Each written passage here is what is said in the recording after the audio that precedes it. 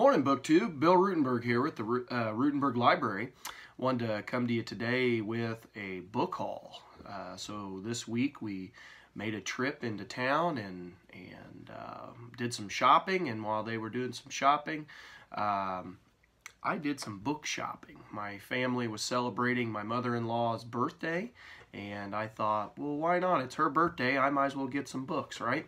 So wanted to show you what I got, and tell me what you think. If you've read any of these, none of these are books that I have read before. This is all brand new stuff for me. It's a little bit of this and a little bit of that. I got some World War II, some Civil War, some Theodore Roosevelt, but let me know what you think of these books and put your comments down in the comments section.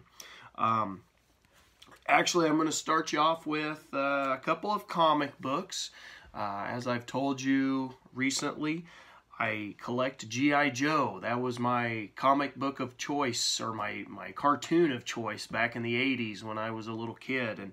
And I've always liked the comic book, and so slowly but surely, here and there, I'm picking up different copies from the comic book series, and I picked up two different copies. I picked up number 41 in the G.I. Joe, A Real American Hero, and I'll show you that. Like I said, copy number 41, and then I also picked up number 55.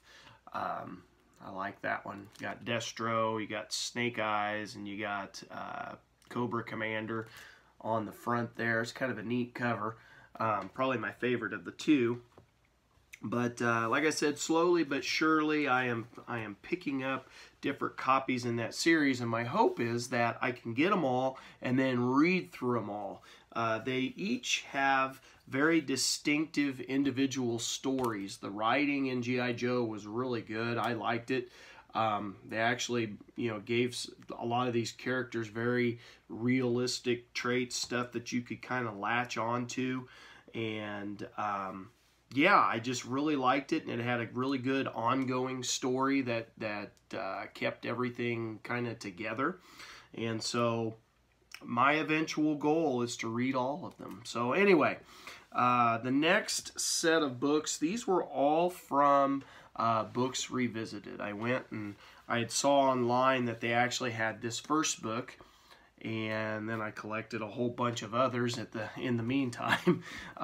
But his first one is Theodore Roosevelt in the Badlands, A Young Politician's Quest for Recovery in the American West by Roger L. D. Silvestro. And I liked the cover. I thought the cover was enough to make me want to buy it. But anyway, this is a 2011 book, and it is Walker and Company out of New York. And let me read the inside cover to you. So, the turbulent years of Theodore Roosevelt, spent as a rancher in the Badlands of the Dakota Territory, played a crucial role in shaping the character and values of the future president and conservationist. On February 12th of 1884, as Roosevelt was building a career as New York State's most promising young politician, his wife gave birth to their first child, Alice. 2 days later, on Valentine's Day, both his wife and his mother died in the same house.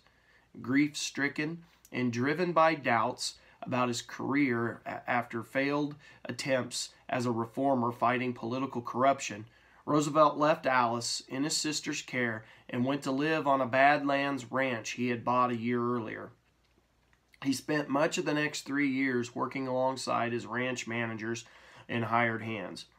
He grew to love and respect the frontier life and to find in the West both physical health and emotional stamina. His transformation in the mid to late 1880s from young, Harvard-educated New York politician to a working rancher coincided with the end of the Old West, a turning point in the cattle industry, and major changes in America's attitudes towards wildlife and wild places. Drawing on Roosevelt's own accounts and on diverse archives, Roger L. D. Silvestro tells the exciting story of how Roosevelt's spirit and political dynamism were forged during roundups, bronco busts, fist fights, grizzly bear hunts, and encounters with horse thieves, hostile Indians, and vigilante justice. In the dramatic life of Theodore Roosevelt, few adventurers exceeded those that he found in the Badlands. All right, and so that sounds very interesting. It's I've always been fascinated with Theodore Roosevelt. I think he's just one of those unique American characters. He, he just had so much stuff going on in his life, and this was obviously a pretty interesting time and didn't deal with politics. It was more just, healing himself emotionally. Now, the one thing, I got a lot of respect for Roosevelt in many ways, but there are some things in his life that I do not have respect for. I think it definitely just makes him the character he is, but one of those things that I don't respect is how he left his child in his sister's care for 3 years. As a father, I really do not understand how he could do that, because I think to me, one of the ultimate joys in life is just holding my child. Every morning, my 4-year-old, and she'll be coming down here in probably 20-30 minutes here after getting up from her from sleeping last night. She'll get up this morning and she'll come running in and yelling, "Daddy!" And she'll jump up and we hug each other and we give each other what we call our squeezy hugs. And it's just one of the best things that I have every single day, especially throughout the summer when school's not going on, those squeezy hugs. And I don't know how he went without his squeezy hugs. I just don't understand that. But this should be interesting, looking at, like I said, his life in the West. It definitely made him who he was. It definitely developed his character. And in the middle of the book, I forgot to show you, you do have plenty of black and white photos. Got some really good, there's a picture of his family, some ranching pictures here. Another one. But anyway, oh, there's a good one right there. Him from the ranch. But that'll be a good read. That was the most expensive of the books. It's in really good shape. It's pretty much brand new condition. Got it for like $6, and so very excited about that. So let's dig into the rest of these.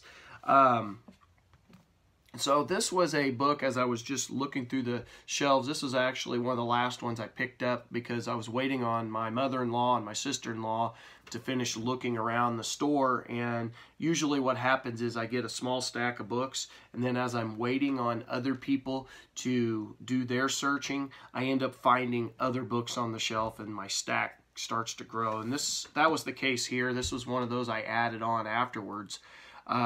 By Cokie Roberts. This is Capital Dames, The Civil War and the Women of Washington, 1848 to 1868. Now, this was in a large print edition, not usually what I get. I don't usually get the large print. My eyesight's not to that point yet, but, I'll take it. This is from Harper Collins, and it is a 2015 book, so fairly new. This is Cokie Roberts, author of 3 New York Times bestsellers, including Founding Mothers and Ladies of Liberty, turns her attention to the Civil War in a riveting exploration of the ways in which the conflict transformed not only the lives of women in Washington, D.C., but also the city itself.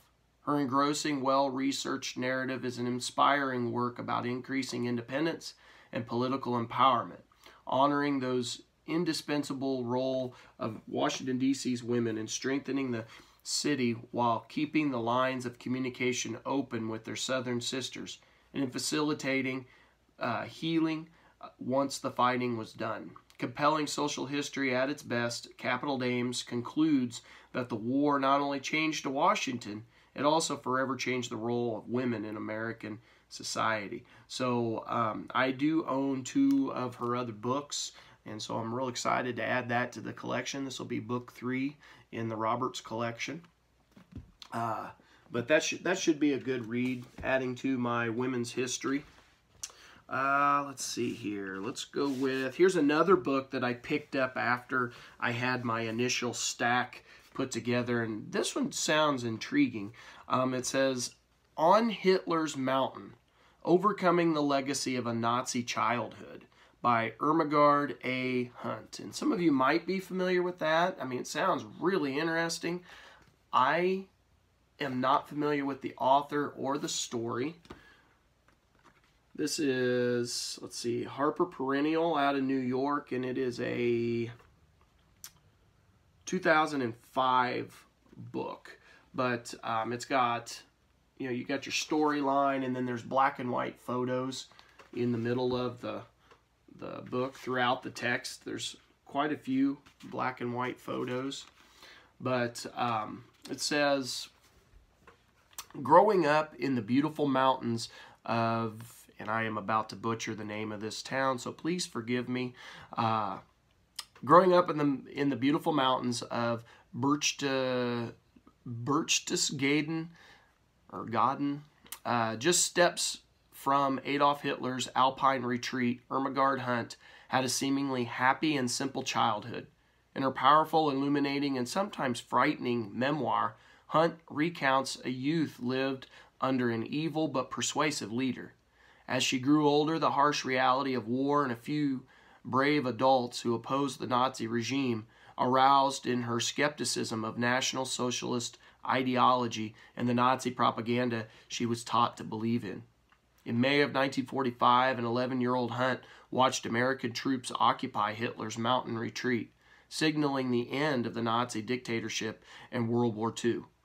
As the Nazi crimes began to be accounted for, many Germans tried to deny the truth on what had occurred. Hunt, in contrast, was determined to know and face the facts of her country's criminal past. On Hitler's Mountain is more than a memoir. It is a portrait of a nation that lost its moral compass. It is a provocative story of a family and a community in a period and location in history that it is fast becoming remote to us, that important resonance of our own time. All right, and so I look forward to reading that. It sounded very, very interesting. So nice memoir, or I guess not nice, but compelling memoir of the Nazi regime. And kind of sticking with that same World War II theme, this is Marion in Chains, Daily Life in the Heart of France During the German Occupation by Robert Gildea. And this is a hardback I found. Really good shape. Looks like a brand new book for only $2. You can't beat that. It is a 2002 book from Metropolitan Books, which is from the Henry Holt and Company out of New York. I'll go ahead and read the inside cover to you. A startling and original view of the occupation of the French heartland based on a new investigation of everyday life under Nazi rule. So in France, the German occupation is called simply the Dark Years. It is remembered as a time of hunger, fear, cold, and the absence of freedom, when the French population was cruelly and consistently oppressed by the enemy. There were only the good French who resisted and the bad French who collaborated. Marion in Chains, a broad and provocative history, uncovers a very different story, one in which the truth is more complex and humane. Drawing on previously unseen archives, first-hand interviews, diaries, and eyewitness accounts, Robert Gildea reveals everyday life in the heart of occupied France. He describes the pressing imperatives of work, food, transportation, and family obligations that led to unavoidable compromise and negotiation with the army of occupation. In the process, he sheds light on such subjects as forced labor, the role of the Catholic Church, the horizontal collaboration between French women and German soldiers, and the most surprising and ambivalent attitude of ordinary people toward the resistance, which was often dismissed as a bunch of bandits who were militarily irrelevant. A brilliant work of reconstruction, at once thorough, challenging, and readable, Marianne in Chains provides a clear view, unobscured by romance and polemics, of the painful ambiguities of living under tyranny. All right, so like I said, this should be really interesting. It looks like it's got some great maps in it to help tell the story. It's got, in the middle of it, it's got plenty of black and white photos from the time period. So that'll help definitely give the visual of what's going on. But one of the things that I find interesting about war that typically, you know, in a lot of cases doesn't get told is the everyday person's story, not just the soldier and who fought who and how many people died, but what was life like living in that time period. And I've always found that fascinating. And I've read lots of stuff on the American Revolution and the Civil War, but I have not really, and I've read stuff on the American home front, but I have not dug into the European home front, those that were not actually fighting, kind of like this memoir. So these two books should be just fascinating and should, you know, just expand my horizons. So I'm really looking forward to those. The next book is going to go along with my world history class. It's an older book, but it still should add to my knowledge because, you know, I've told you before, world history is not necessarily my cup of tea when I'm teaching, just because my knowledge base is not nearly as big as it is when I'm teaching American history. I find it fascinating. I need to continue to expand it. So the next book is The World of the Reformation by Hans J. Hildebrand. This is kind of a neat retro cover. And there's your author on the back. This is from, oops, I passed it, Charles Scribner's Sons, out of New York, and it is a 1973 book. So like I said, you know, a little bit older copy. But this says, when Martin Luther posted his 95 Thesis in 1517, he inadvertently precipitated a religious controversy. In the initial stages of that controversy, the response to Luther was widespread and genuine, and the first adherents to the new faith had no intention of breaking with the Roman Catholic Church. Gradually, however, the dissidents divided with the Church and among themselves over theological issues. Finally, religion became involved in the power politics of the time. The sacred was used to achieve the profane, and the profane was used to achieve the sacred, as rulers and their opposition rallied armies to the cause of religion in countries like Germany, England, France, Sweden, Scotland, and Poland. Ultimately, then, the Reformation was as successful as it was because political considerations added their weight to the religious ones. Using this framework, always stressing the interaction of ideas in society, Dr. Hildebrand explores the major ideas and forces of the Reformation. He rejects a purely theological explanation for the movement, as well as the approach that sees socio-political causes in its inception.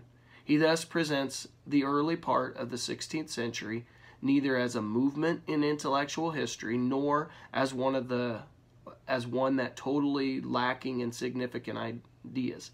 He is concerned with what actually happened, how the Protestant ideas were communicated, how the Reformation spread from country to country, what kind of polemic was employed by the protagonists, what were the characteristics of the chief actors of the drama. As he weaves his narrative around these central themes, Dr. Hildebrand shows the Reformation to be the cohesive phenomena of the early 16th century, the movement that drew together religious, theological, and political forces. So that, I think it's going to be fascinating because this is one of those major events in history that totally, you know, it just changed the map of Europe and changed the ways of the world, and it's a fascinating thing to look at, and so really looking forward to reading that. The next one is a Doris Kearns Goodwin book, one of her original ones, one of her first ones. This is The Fitzgeralds and the Kennedys, an American saga. And many of you are familiar with this. I have not read this. I love Doris Kearns Goodwin's work. I've read Team of Rivals. I read the one,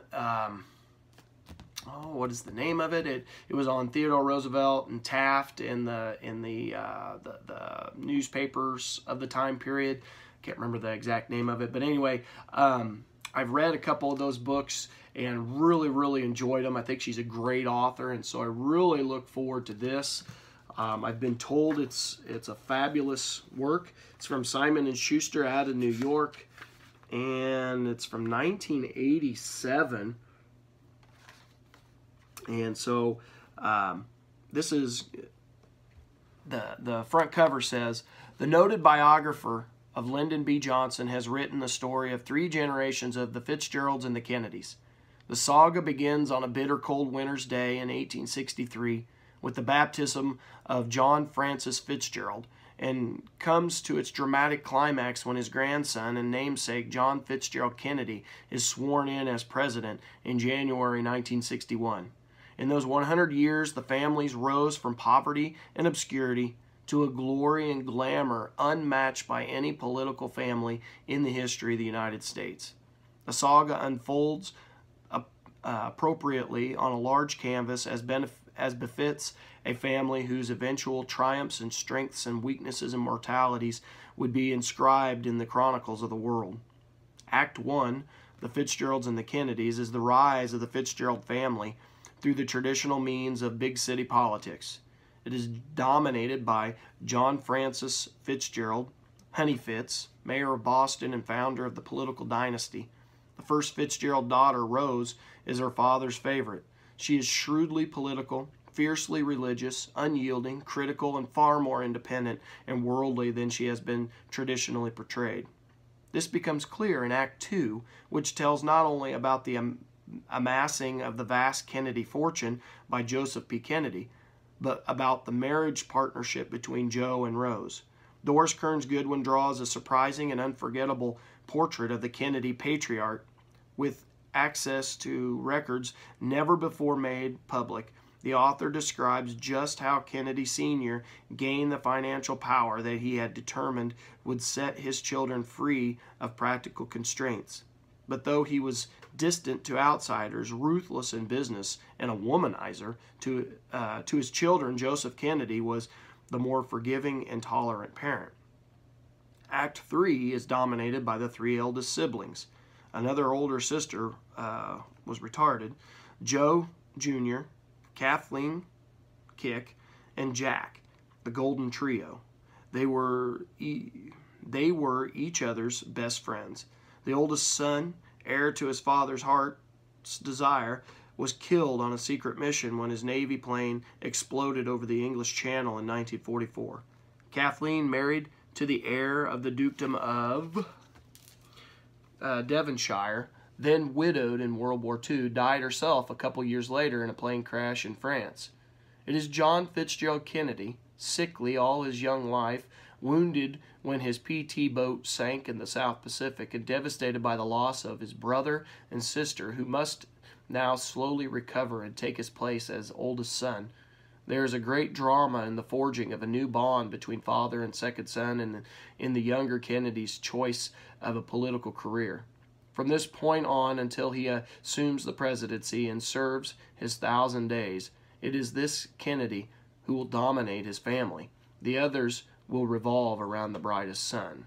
So this is going to be, I think, pretty interesting. I haven't read a ton on Kennedy and his youth, and so I should learn quite a bit from that. And it's supposed to be a really good book. So the last 2 that I got from Books Revisited were both Civil War books. Now, these are big books. These are like coffee table books, more for probably just my enjoyment of looking at the pictures, but the Golden Book of the Civil War. And this is, let's see, it says adapted for young readers from the American Heritage picture history of the Civil War with an introduction for Bruce Canton. And of course, I love Bruce Canton. So here's that book. And this is from, let's see, the Golden Press out of New York. And it is a 1976. This book is from 1976. And this was kind of neat. I got some newspaper clipping in it. But let me show you some of the pictures in here. But it's got maps that are done as pictures, which is really cool. It's got drawings in there, and of course the text goes right along with it. It's got paintings in there. So this is going to be very enjoyable to thumb through. Should be a fairly quick read, I think. And that'll go on my shelf of, big coffee table books. What I thought was really neat was there was a newspaper clipping in here. It's a book review. It says, The Civil War II. What kind of hero was Sherman? And this was, says, reviewed by Martin Hardwick Hall, and it's on the book Sherman's March by Burke Davis. And I have that book and have read it. I enjoyed that book. I thought it was good. But that was kind of neat to find that newspaper clipping in there. And what I'll do is I'll go find that book upstairs in the upper room, and I will tuck that into that book. And that was kind of a neat little side note there. The other book on the Civil War that I got was Brother Against Brother, and it's from Time Life Books, History of the Civil War. The editors of the Time Life Books, forward by James McPherson, one of my favorite authors, of course, the Pulitzer Prize winning author of The Battle Cry of Freedom, one of my favorite, all-time favorite books. So there's that book, again, a coffee table book, kind of big. Sorry about the glare there. And then the rest of that great painting. That's awesome. This was kind of neat too. There's the end pages, big old map of the United States. This is Prentice Hall Press out of New York, and it's a 1990 book, but this thing is just full of different photos. Here's, I think, Andersonville, right? Yep, Andersonville, one of the soldiers that was in Andersonville. It was almost like a concentration camp, what the survivors looked like. Nasty, nasty environment to have to be stuck in. But I mean, it's got photos from throughout the war, maps. It's got pictures of different magazines from the time period. Anyway, I'm not going to show you all those, but that's going to be great to flip through. And this one's a little bit more of a detailed history than this other one, that first one was. Now, the last two books I'm going to show you I got these for free. They were given to me by my sister-in-law. She was going to donate them, and she said, well, if you haven't read them, if you want to read them, take them. And so I said, okay, I'll try that. And the first one is Between Shades of Gray, and this is by Ruttenberg. Hopefully I'm saying that right. Looked interesting. She said it was, my sister-in-law said it was a really good book, really good fictional book. And this is from Penguin Books, and it is a 2011 book, and it says on the back cover, a knock comes at the door in the dead of night, and Lena's life changes in an instant. With her young brother and mother, she is hauled away by the Soviet secret police from her home in Lithuania and thrown in a cattle car en route to Siberia. Separated from her father, Lena secretly passes along clues in the form of drawings, hoping they will reach his prison camp. But will her letters or her courage be enough to reunite her family? Will they be enough to keep her alive? And so this was a New York Times notable book, an international bestseller, Carnegie Medal nominee, and a winner of the Golden Kite Award. Like I said, my sister-in-law said this was a really good book, so wanted to give that a try. So I'm going to stick that on my book full of fictional stuff. And then the last one is a classic, and I've never read it. I've had another version of it on my shelf. This one is a much nicer version, but this is Alice's Adventures in Wonderland Through the Looking Glass by Lewis Carroll. And that cover is fabulous. Look at that cover. That is neat. So really gonna enjoy digging into that. Look at that cover, that back cover. That is really cool. But this is, it said on the front, 150th anniversary edition. So that's why it's kind of fancy. This is from Penguin Books. And it is out of New York, but it is a 2015 edition. So it's got both Alice's Adventures in Wonderland and then Through the Looking Glass. So it's got both books in there. Really looking forward to that because I've never read it before. So that's another classic I could knock off my list. And it's a beautiful copy. So BookTube, got a handful of books this week. Tell me what you think of those. I hope everyone's having a great reading week. I know I am. This next week I should finish Volume 1 of Shelby Foote's Civil War series. That should be knocked out. Got that down to about 125 pages. So I'm hoping to get some reading done today. I also started Ken Follett's Volume 1 of his 20th Century series, his trilogy called Fall of the Giants, I think is what it was called. The Giants Will Fall. I'm going blank. The book's in the other room. But anyway, got that started yesterday, and so far I love it. I love his writing. I'm only a few pages in, but I know I'm going to like it. Just, you could tell by the style. But anyway, I hope everybody else is having a good reading week, finding some stuff that you're enjoying. Tell me what you think of these books that I picked up if you've read them. And until next time, BookTube, thank you for watching and happy reading.